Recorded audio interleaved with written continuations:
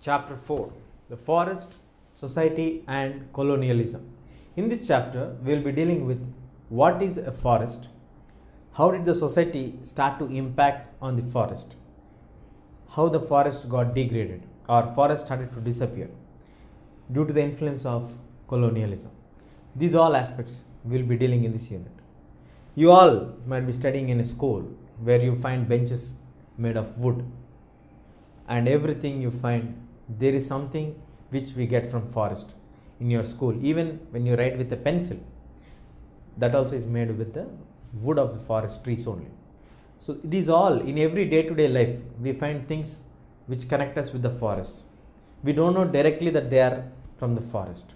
So in this unit we will be discussing what are the reasons that made the people to do deforestation and what is deforestation.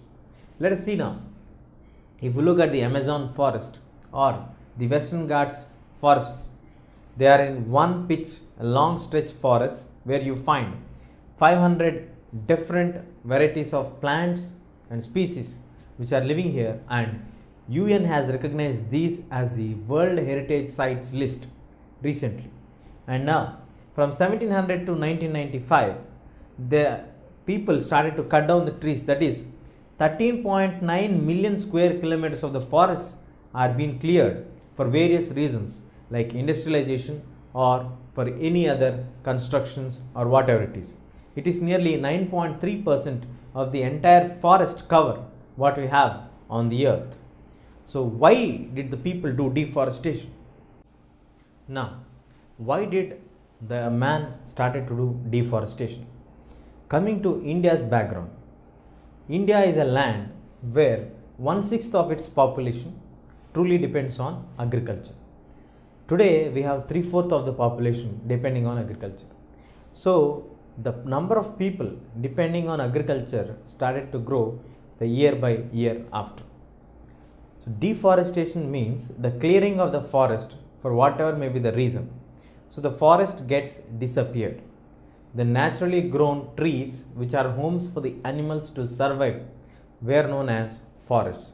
But today they are clearing the forest, and this results in shooting out of the forest from the land, so you get extra land. As the years passed on, the India's population started to grow up year after year. The population is growing. The need for the food to supply food for all the population, so the demand for the food started to increase.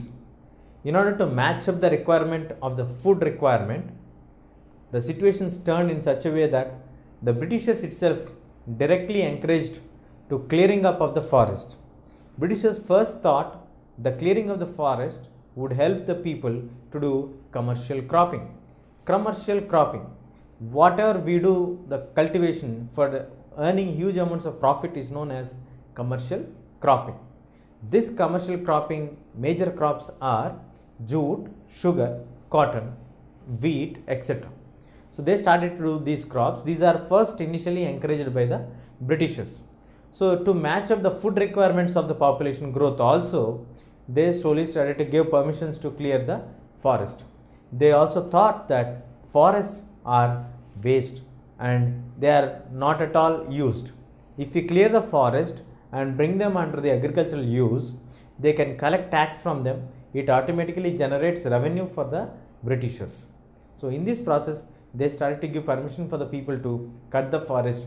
Britishers, standing at the first, encourage the people to clear the forest. Now the population who are depending on agriculture started to grow day by day.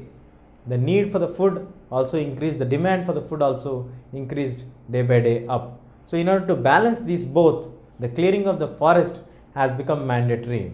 We all have to remember the fundamental that even to plow the soil or till the land, we need the forest to be cleared. Along with that, it was a time when the industries are shooting up at here and there. So to match or to supply the raw materials for the industries, we need the raw materials from the forest to the industry. So for that purpose also, they started to clear the forest to get the raw materials for the industries. And the growth of urbanization, people started to migrate from villages to cities.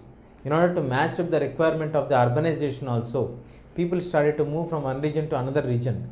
So for this all reasons, they started to clear the lands, the forests which are nearby to the cities were being cleared completely to accommodate them, to supply food for them, to do cultivation for them, to supply raw materials for the industries.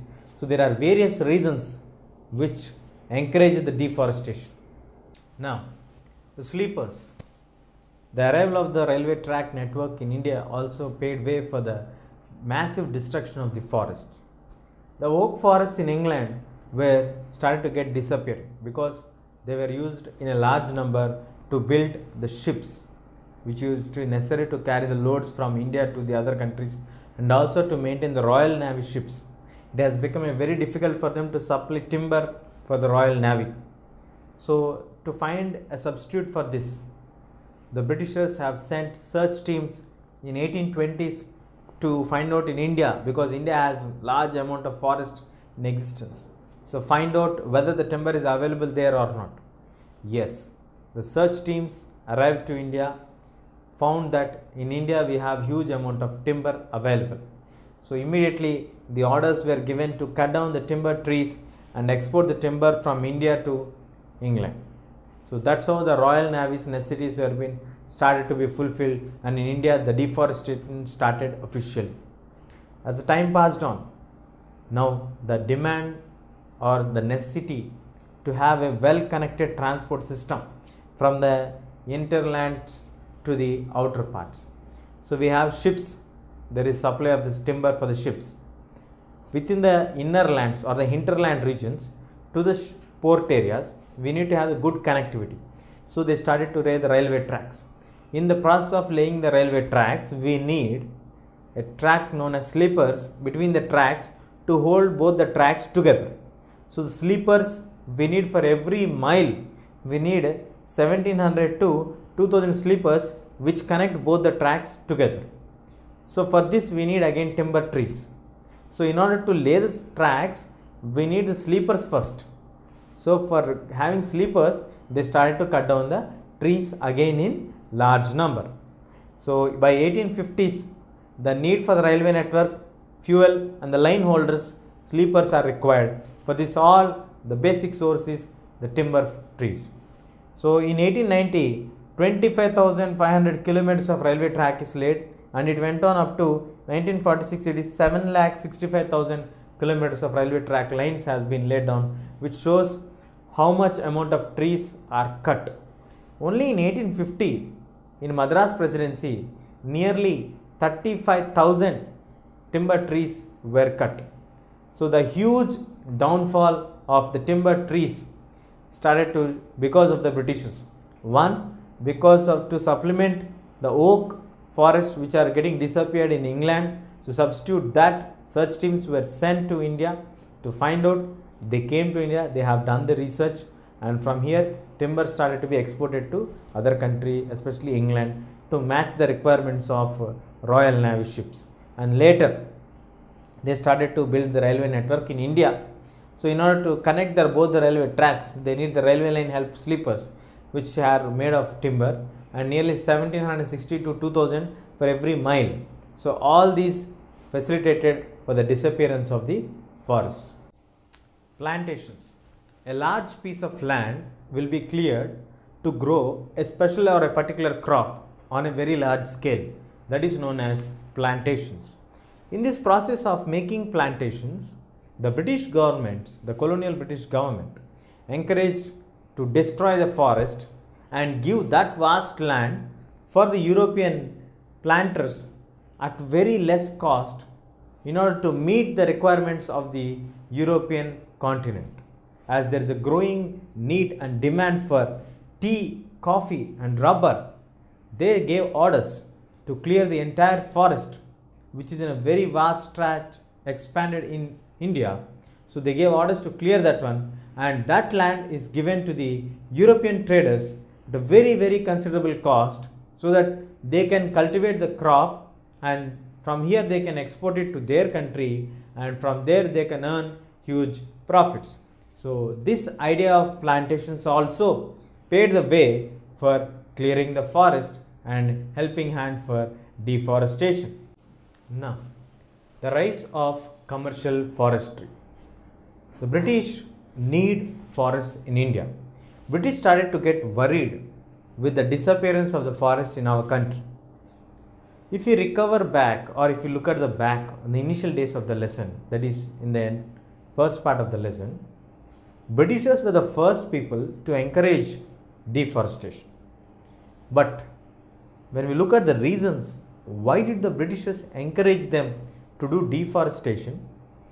They are finding the disappearance of oak forests in England. So in order to compensate the balance of that disappearance, they have sent the search teams to come to India and find out the trees which can replace and match up the requirements of what they require. The teams have arrived to India, found that timber is the best suitable fund for them, and they gave the reports, and timber has been started to be cut from India, and that is being sent to England to match up the requirements of the Royal Navy to build the ships and later for railway sleepers.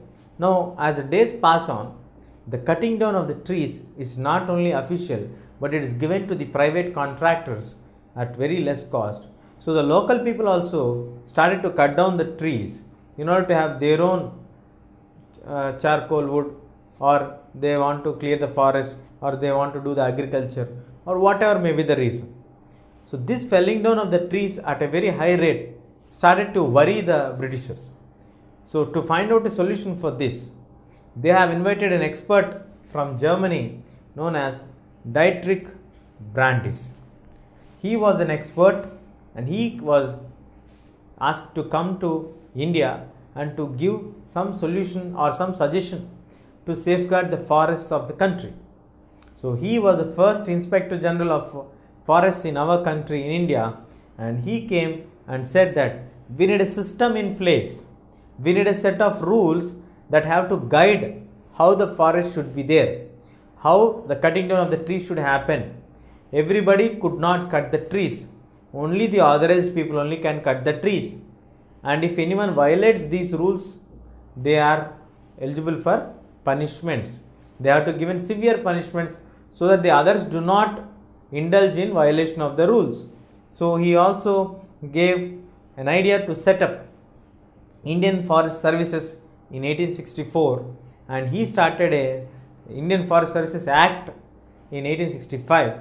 He also established a research institute at Dehradun in 1906 to study about the Indian forest system. He also gave a new concept of scientific forestry. What is a scientific forestry? What was his intention in giving this idea or developing the concept of scientific forestry? Scientific forestry is a systematic way of dealing with forest. That's what the expert has given the idea. He has set up a research institute where the officials studied the different ideas. So now moving on to understand scientific forestry means, in general, for us in forest, we find different varieties of trees. So he told that first cut down all the different varieties of trees and replace them with a single type of tree. Clear all the trees which are different. We want a single crop, like for example timber trees. We want timber crop. So cut down all the other trees which are present in the forest and clear the land and plant the timber trees in a straight row and have a plan of execution of that. So yes, we are cutting down the forest, but we are rebuilding or replanting the trees to balance that ecologically, and this timber forest in a single crop and a single straight lines rows will give us commercial benefit also. This pattern of planting a single tree or a single crop in straight lines for commercial purpose is known as plantations. So the plantations are first the products of the scientific forestry. For this, always the officials used to plan and they used to decide how much amount of the forest has to be cut and how much has to be replanted every year. According to their rules and regulations only, the cutting down of the forest and replanting of the forest happens. And he also passed certain forest acts in 1865. These acts are modified again in 1878 and 1927. According to these acts in 1878, he divided the forests into three major categories. First one, the reserved forest. Second one, the protected forest. Third one, the village forest. The first act what we discussed about is in 1878. The reserved forest is nothing but the best forest what we have come under the category of the reserved forest. The second one, the protected, and the third is the village. In the reserved forest, the villagers are not allowed to cut any kind of trees. If they need anything for their household or fuel or any other purpose, they can cut from protected and the village forest, but they are not allowed to enter into the reserved forest, because reserved forests are the best forests which are available in our country at that time according to the Act of 1878. So, the scientific forestry is nothing but clear the forest where the different varieties of trees are there. Clear all the trees and plant a single variety of plantations so that you can plant them in a straight line, grow them, and you can earn huge profits from them. This, in a large land, planting a particular variety of tree and growing it is known as plantations. For this also, he has set up a systematic procedure. The officials used to survey the land, study the land, and they used to decide how much percentage has to be cut and how much has to be replanted, so that the balance happens continuously and always without any disturbance ecologically, as well as for the requirement of the timber for England. And he categorized the forest into three major categories, that is the protected, reserved, and as well as the village forests. So preserved is something the best forests which are available at that point of time. So these cannot be touched or reached by any people, and no one is allowed to enter inside the villagers or the local people to cut the fuel or for their household needs or anything. The protected and village forests are allowed for the people to use for their own requirements. Now, how were the lives of the people affected with the scientific forestry which was implemented by the Britishers? Till that time, the forests are filled with varieties of plants. This brought a split between the villagers and the foresters. Villagers want many types of trees to grow together so that many requirements would be matched. Many requirements would be fulfilled from the forest. When it comes to the foresters, they want only a single type of variety of crop which will, like sal or teak or timber, which grow very tall and which can be done in straight rows, which can be collected, and they can do the railways or shipbuilding or whatever it is. They are just looking it in the commercial lines, whereas moving on to the villagers, they want everything because they are habituated of using the forest for everything. Like for building houses, they used to cut the wood, they used to take their animals for grazing, they used to take the fruits, tuber for medicines, leaves, everything they used to use. In everything, like even the leaves which are shedded out from the trees were all collected and they were attached to each other and used as disposables for eating and water collection. So for everything, for medicinal plants and everything, they used to depend on the forest. This was a view of the villagers, but it is completely contrary to the view of the foresters. So this brought hardships for the villages. The enabling acts made the villagers away from forest. The villagers used to go for housing, cut the wood, grazing, take their animals, collection of fruits and food from the forest as per their requirements. But because of the rules, now these people are not allowed into the forests. So now these people have to steal whatever they want. Housing, they have to rob the trees or cut the trees secretly, and grazing, they could not take them freely. Collection of fruits and all, leaves and all has become very difficult, and that made them to become robbers. and when these people are caught by any of the constables or anybody, it is at their mercy that how they would used to treat the people.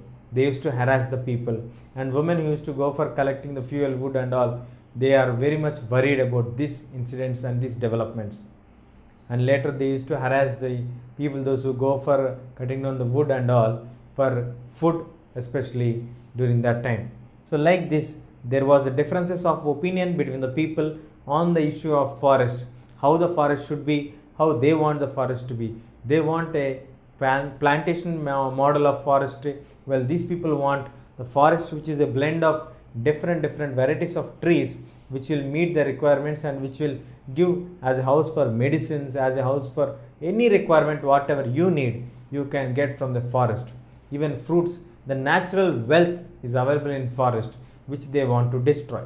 Now, how did these rules affect the cultivation system? How the cultivation got affected because of the rules of scientific forestry. Till now we have discussed about how the people have different views when it comes to the growth of forestry. Now moving on to the details of cultivation. In India, we have the shifting cultivation in practice. Shifting cultivation is known as lading in Southeast Asia, milpa in Central America, tavi in Africa, and channa in Sri Lanka. Like this, it has different names.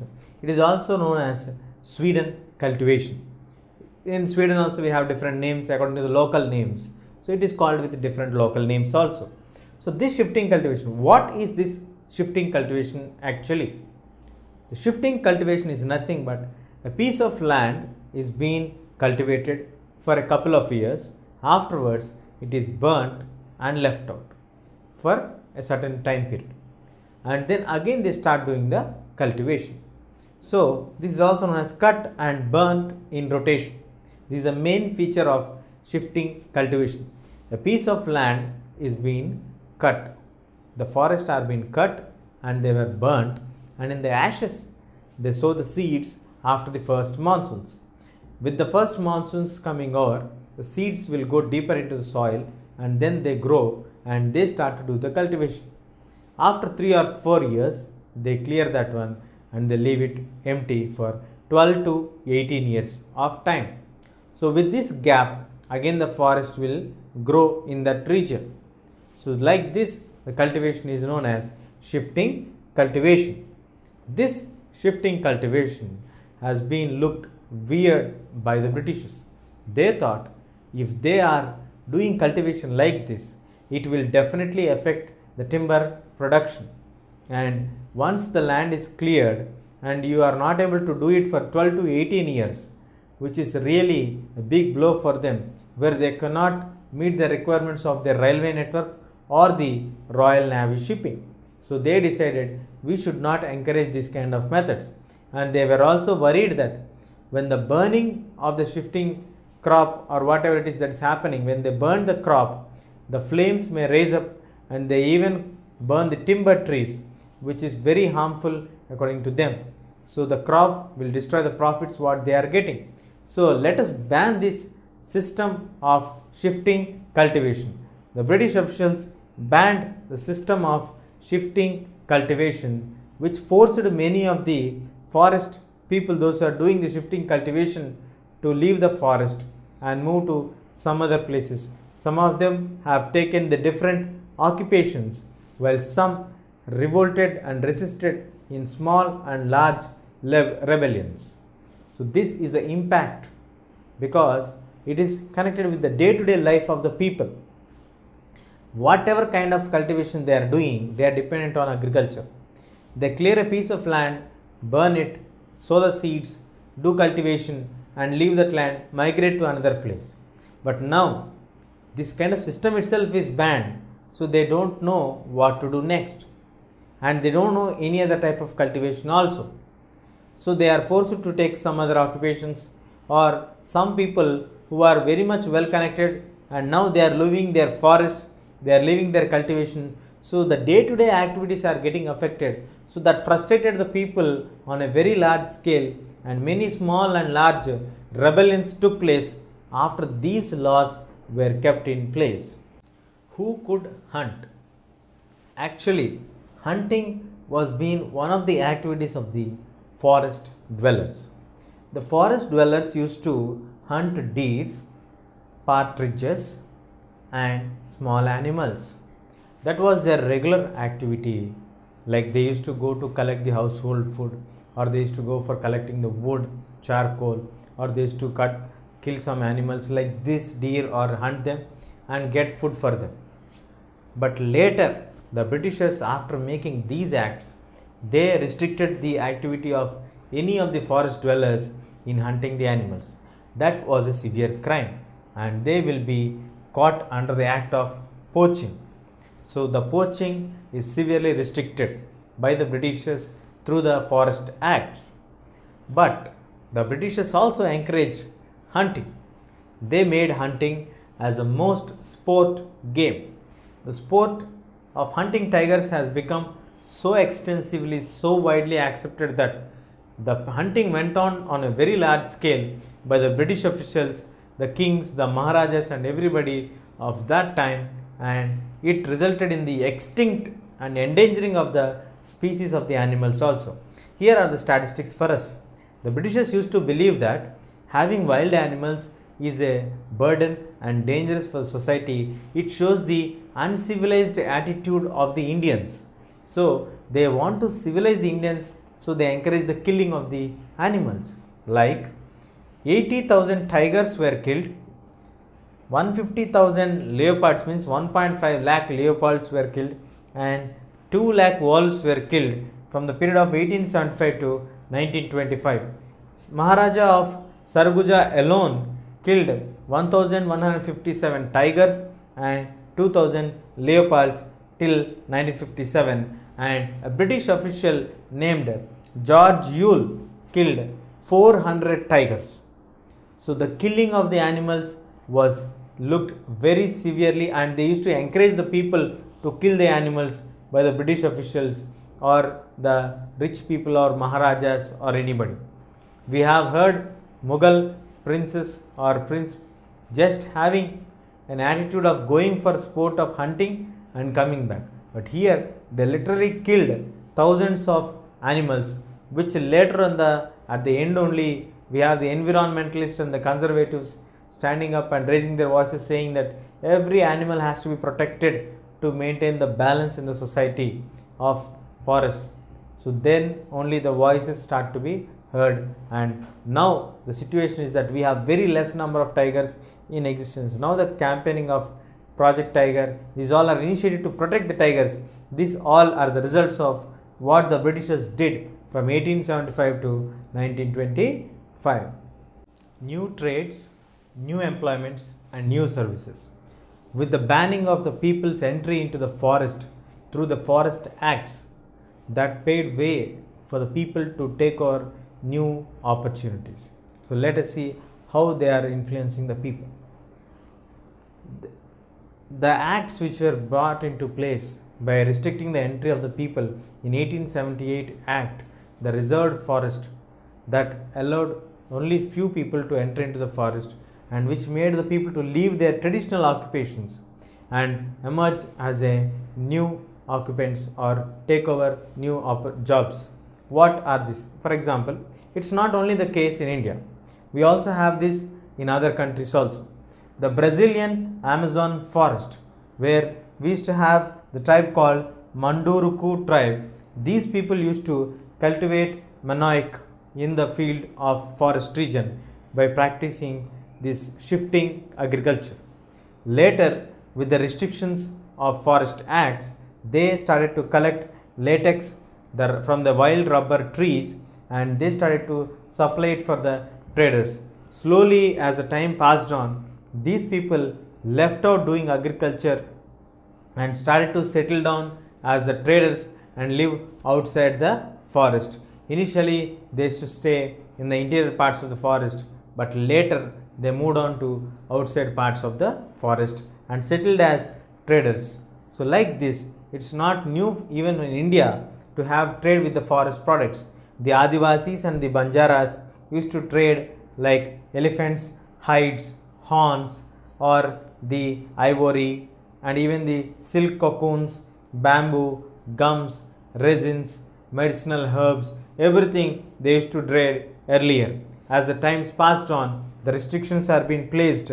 The certain tribes like Karorva, Karacha, Yerukula are considered as criminal tribes in the Madras presidency. So these people are being restricted entry into them. So it's not always compulsory that when we take up the new jobs, it would be easy for them, or like for example because of the tea plantations or because of the factory productions or in the industrial areas, as they are forced to take up some or the other odd jobs. So when they enter into the tea plantations, the Britishers used to pay very less and they have to work very hard. In the regions like Assam and all, they used to take the tribal community people to work in the tea plantations, and the treatment was horrible. They never used to allow them to leave the tea plantations also. So if they try to go, they used to be punished them very severely. So it's not always nice or good, or it gives a positive trend. Like whenever you take a new turn and you join into new things, or you started a new opportunity or new jobs, that will definitely get you a positive result. It is sometimes, it is yes, the Munduruku tribes have turned themselves into traders, but the Adivadis and the Banjaras could not turn up like that as per the expectations. So they have to work in the factories, they have to work in the industries, they have to work as daily wage laborers, they have to work in the tea plantations. These all went on to the other side, where it brought large impact for them and pressure and worried for them. So actually these people are dependent on the forest. They are denied the forest rights. They are denied the entry into the forest. They are now denied to do anything in the forest, and now they are forced to work at very less wages and very harsh treatment is meted for them. These are some of the reasons why the forest tribes started to rebel against the government. So what are the major rebellion incidents that happened in our country? We will see now. Rebellion in the forest. There are many rebellions which against the Britishers. Some of the famous are why these rebellions have come. Because the existing system has been disturbed by the British laws. The Britishers have restricted the entry of the people into the forest. They are forcing them to leave their traditional occupations. These changes triggered the anger of the people against the Britishers. So some of them who fought are Sidhu and Kanu in the Santal region, and Birsa Munda in the Chota Nagpur plateau, and also Alluri Sitaram Raju in Andhra Pradesh state. So these all are even today remembered in some of the folk songs which are sung in these regions. Now we shall discuss one of the rebellion incident which took place in Bastar district. So where is this Bastar? Bastar is located in Chhattisgarh state. It is a name of a district located in the Chhattisgarh state. It has the boundaries like Andhra Pradesh, Maharashtra, Jharkhand and Orissa. It also has different tribal people staying here. It has one of the tributaries of Godavari, Indravati, flowing through this one, and half part is a plateau. On the southern side, we have the winds of the Indravati. So we have a plateau and we also have the fertile land here. We have the tribe of the people like Maria, Muria Gons, Durvas, Batras and Halbas. These are the different tribal people who live in this district, and these people have different languages also, but they all have common customs and share common beliefs. So the Marias, Muria Gons, Durvas, Batras and Halbas have different languages while they speak, but they all have common customs and believe in common beliefs. They used to respect every village as the earth given gift for them. The land is nothing but the given gift by the God to them. So every tribal people used to have their own villages, and they used to respect their villages, and they never used to cross the borders. So they used to have the local heads to maintain everything, and whenever they require anything which is available in the other village, they used to pay some small amount of fee for them, known as popularly dand. And once in a year they all used to meet at the paragana or the cluster of the villages together. The headmen used to meet and discuss the issues about the villages and even about the forest, what has to be done and what are the steps that are necessary to avoid any kind of conflicts which are there between the people. So this is how the Bastar district's background is. This gives an idea about the people. So here the people are the tribal people. They have different language spoken people. They have common culture, common customs. They respect their land very much. They have a mutual concern between one village and the other villagers. So all these are the existing system in Bastar. So what happened next? Now, the fears of the people. Why did the people are getting scared with the moves of the British authorities? 2/3 of the forest in 1905 has been declared as a reserved forest. So, the entry into the forest has been completely restricted. Along with this, they are stopping the shifting cultivation, hunting of the animals and collection of the any kind of wood or food or anything. So, with this, these people now became jobless. And some of the villages are known as forest villages. How did it get the forest villages names? Some of the villagers are allowed to stay in the forest, and in turn they have to help the government in cutting down the forest, trees, transportation of the trees, and also save the forest from any kind of fires which are being light against the other parts for this shifting cultivation. So save the timber from the fires which are coming from outside. So they help the government to cut the trees, to cut the forest and to transport it from the interior regions to the outer parts. But these all are allowed only for few people, and the other villagers are thrown out of the forest without paying any compensation. And there is no compensation, no alternative, and most of the times there was no work. But outside of the forest you have to pay high land rents. There is no money for them to survive, lack of money. And during that period only, officials always forced the villagers to work for no money.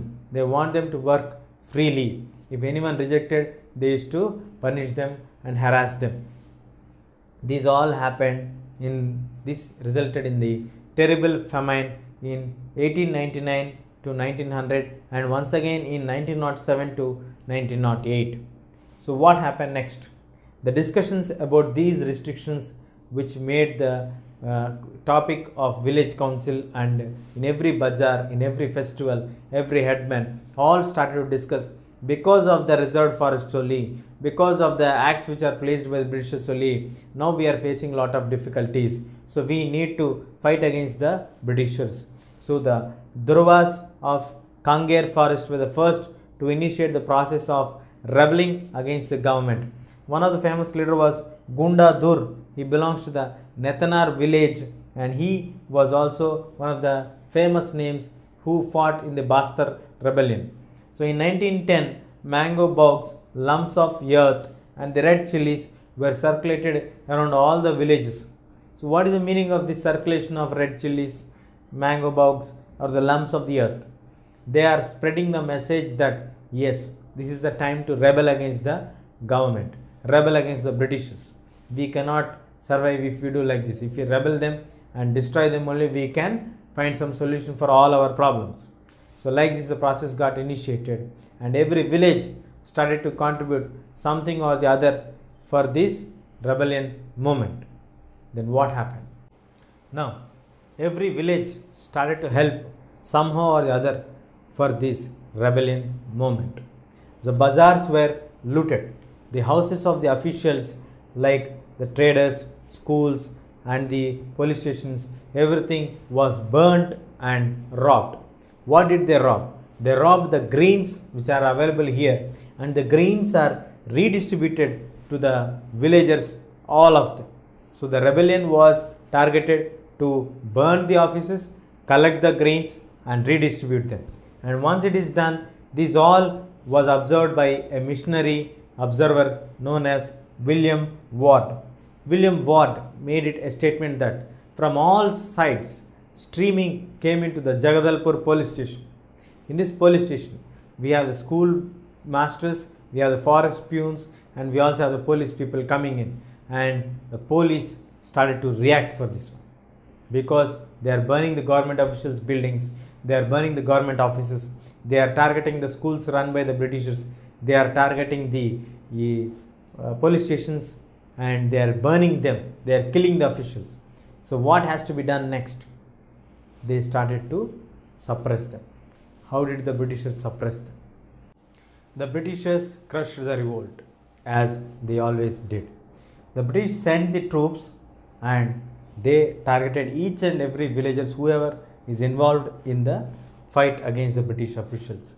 Even the Adivasis tried to negotiate and solve the problem by talking, but they surrounded them and they killed them mercilessly.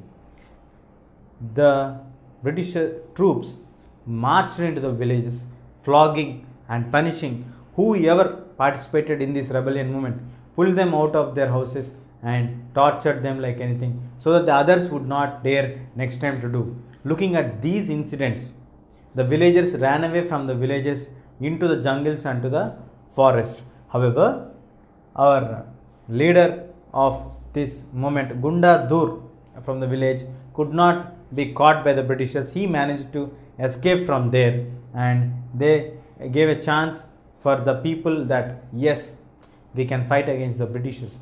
This instilled the confidence among the people that you can fight against the Britishers. The victory of the Bastar rebellion was that the Britishers decided to reduce the reservations to half of its calculations from the 1910. The calculation levels of the forest has been reduced to half of them. So this gave a major victory for the Bastar rebellion. The Bastar rebellion did not end up here. Even after India got its independence, in 1970s, the World Bank has set an idea that 4,600 hectares of natural sal forest has to be replaced by tropical pine pulp for the paper industry. It was only after the local environmentalists made a huge cry that this is against the interest of the society and this kind of replacements will get environmental degradation, then only the project was given up. So always there were been efforts and tries made to keep the people away from the villages, but the people always resisted that. Now we will move to another parts of Asia, where in Indonesia, what happened at the same time there? The forest transformation in Java. The present day, Java is the rice producing islands of Indonesia. Indonesia is a combination of large group of islands. It is estimated nearly 1300 island group is together known as Indonesian island group. Now moving on further, today we have Java producing as a rice producing island, but earlier it was covered with thick forest. Indonesia was once a colony of the Dutch people for nearly 400 years. Same like how India has been colonized by the Britishers, Dutch has colonized Indonesia, and similar methods were followed in both the parts. So Dutch people started to do forest management in Java, because how the Britishers need timber to build their ships, in the similar way they also need timber to build the ships and to do exports and imports. In 1600, the population of Java is 3.4 million. Now moving on further, a special tribal people used to live in Java known as Kalangs. These people are the skilled forest cutters. They cut the forest very skillfully. Skilled meaning here is they are very much talented and experienced and expertise in cutting down the forest trees. So in 1755, they were once part of the Mataram kingdom, in which 6,000 families used to stay. When the kingdom got split, they divided the population equally, 3,000 families on one side, the other 3,000 families on the other side. So the Britishers, how they want to control the forests, similarly the Dutch also tried in Indonesia to slowly gain control over the forest regions and control the forest tribal communities. So these skilled people, Kalangs, resisted the Dutch move. It is in 1770 the Kalangs attacked the Dutch fort Joanna, and this was also crushed by the Dutch people, as the Britishers crushed the rebellions in India. In a similar way, the Dutch also crushed the rebellion in the Dutch also crushed the rebellion in Java. So now let us find out the details. Now moving on into the details of Dutch scientific forestry.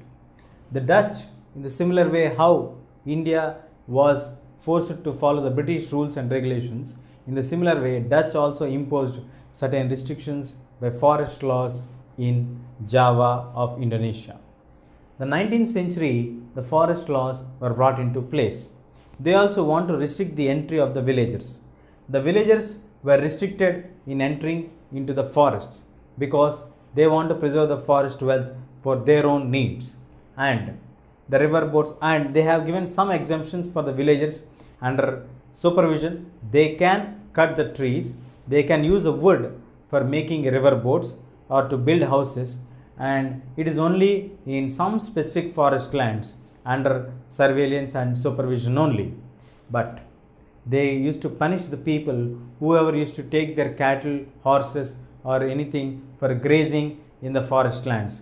They used to give severe punishments for them, and they used, similarly as in India we need the forest timber for shipbuilding and railways, in the similar way Dutch also need for the same reason shipbuilding and railways networks improvement. So they brought forest services into existence. They installed the forest services in Java first. In 1882 alone, 280,000 slippers were cut alone from Java, which shows that how much amount of timber requirement is there for the Dutch people and how much they are reliable on Java. And first they thought that they would give some taxes on the rent and the cultivation process of the forest laws, but they need the support of the people to cut the forest trees, and we have skilled people staying here who cut the forest very talentedly. So they want their support. So they exempted some of the families who extended their support in labor and free labor for cutting the trees, timber, and also buffaloes to carry the loads out of the forest to the interior port areas so that they can export it very easily. This process of exempting, first laying the tax and later exempting for those who extended their free labor and buffaloes as a support for them, is known as Blandong-Dienstein system. Blandong-Dienstein system. This system is followed in Dutch. So what happened next? Now, Salmon's challenge. In 1890, Surontiko Salmon, who used to live in Randubalatang village, it was actually a teak forest village. So in this teak forest village, he started to question the authority of the Dutch people on ownership. He stated that wind, water, earth and wood, these all are the natural properties which are natural rights of the people, those who stay here. How come a foreigner is coming and dictating the rules for the local people to follow? In propagating this view, his own son-in-law also participated very actively and spread this to many families. Nearly 3,000 families supported his view, and he challenged the Dutch people. When the Dutch people came to survey the forest lands, the 3,000 family members had laid down and protested and stopped the Dutch people entering into the forest. Like this, Salmon gave a threat to the Dutch people's authority. He questioned the right of ownership of the Dutch people on the forests.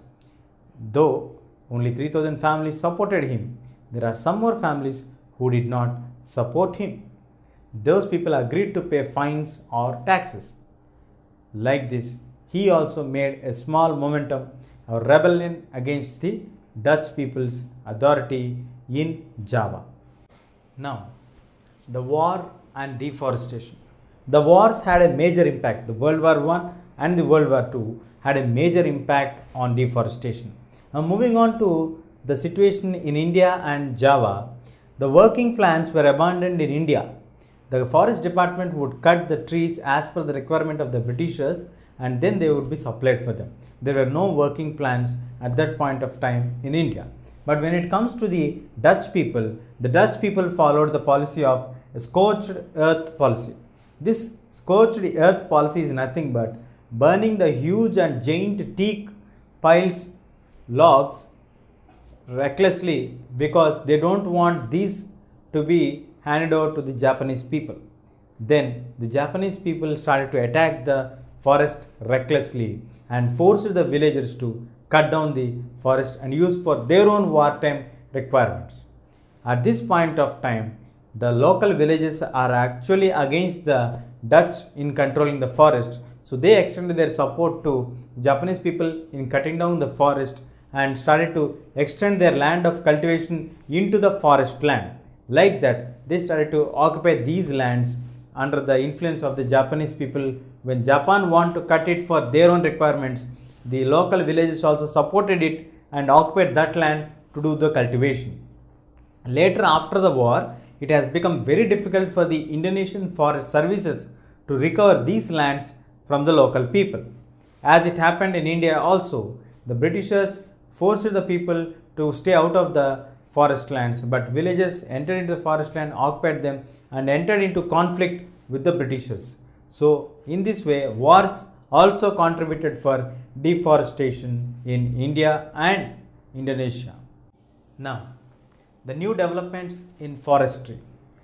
After 1980s, the governments across in Asia and Africa are closely observing the scientific forestry.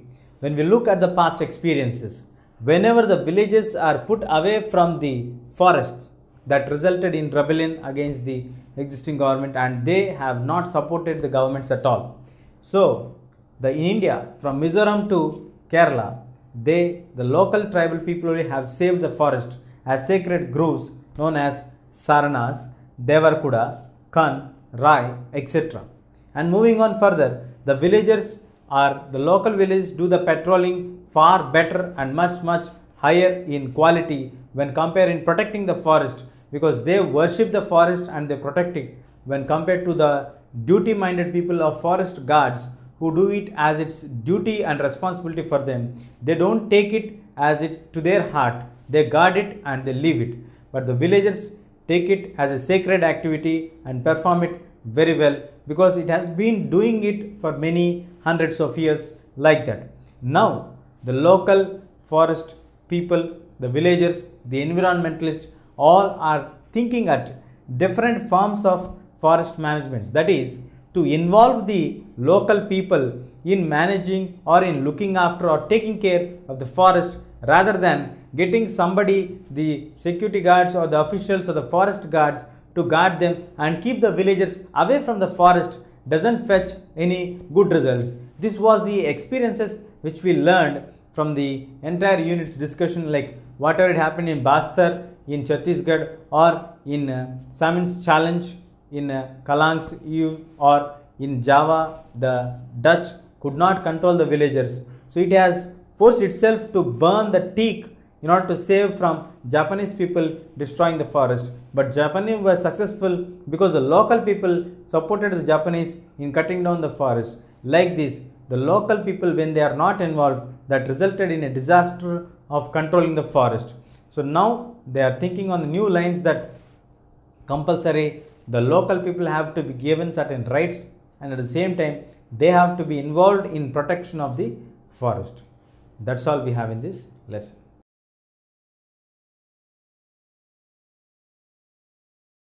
If you like this video, please give a thumbs up. Please subscribe to our channel to get more videos on CBSE syllabus.